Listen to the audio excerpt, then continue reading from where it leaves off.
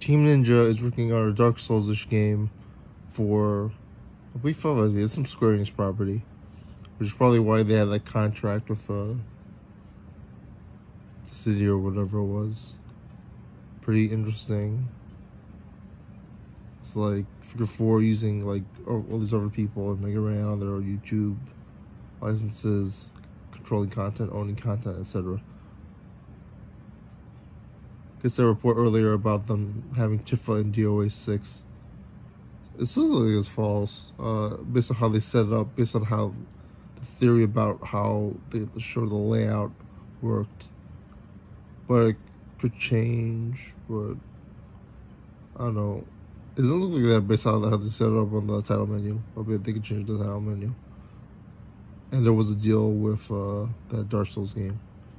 So I don't know if Team Ninja does Dark Souls games. We'll see. Your thoughts, subscribe.